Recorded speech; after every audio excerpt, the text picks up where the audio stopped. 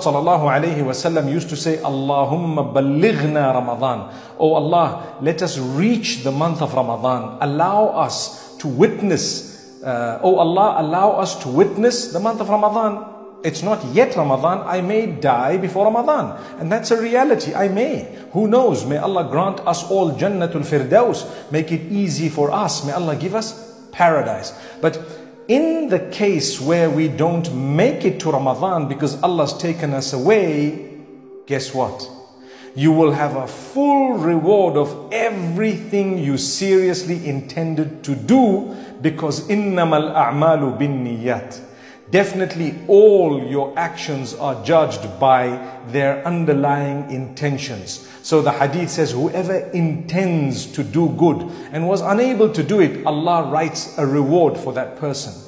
Subhanallah. So you will get a reward for whatever you intended to do but couldn't do it.